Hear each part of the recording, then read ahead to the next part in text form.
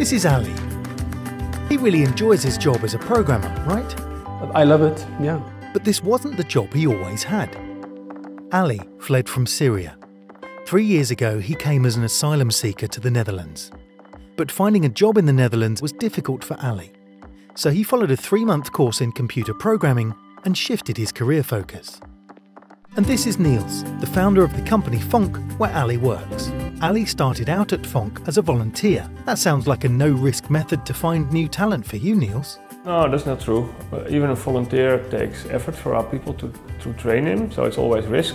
In this world, it's all about learning skills, and not about the skills you possess. I'd rather have people who can learn really fast and are open for that than really people who are stuck. Meet Alisat. She fled from Uganda a couple of years ago. There, she had many jobs, her last one as a hairdresser. But without any official diplomas, Alisat struggled to launch her career in the Netherlands.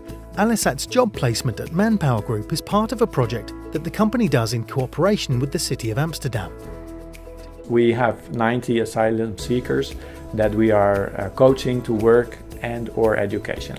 And in those 6 months, we focus on the talents of the candidate and we see how to fill the gap to the job that they would like to have later on. It's like really interesting job, and it's like a school.